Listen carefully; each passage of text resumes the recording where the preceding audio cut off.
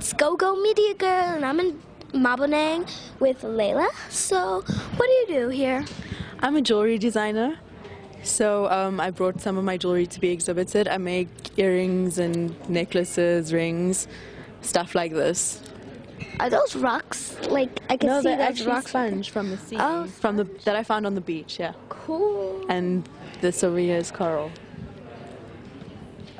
That's what? Coral. Coral. Yeah. Oh, that's cool. So is all your jewelry made with stuff that you found? Yeah, not all of it. Sometimes, I mean, I buy beads and make jewelry from, the really cool beads that I find in stores. And then I also use jewelry, like old jewelry that I find around the house that's been discarded, and I turn it into something new. Okay, cool. So it's like you take you take some stuff and then you turn it into something awesome. Yeah, stuff that's old and unwanted, and I make it into something cool.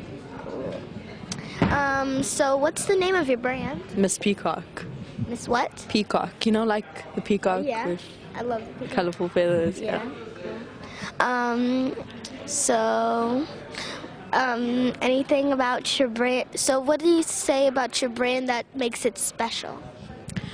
I think it's the kind of jewelry you don't ordinarily find. It's not, a lot of it isn't like the plastic stuff you find in stores. It's very earthy. It's stuff that, like, a lot of it is stuff that I found on the beach and recycled stuff. And I think what I want my brand to reflect and give as an example is that treasures don't have to be mined from deep down in the earth. You don't have to dig deep to find diamonds and stuff like that to make something beautiful. You can find it. It can be something as simple as a piece of sponge found on the beach. Okay, cool.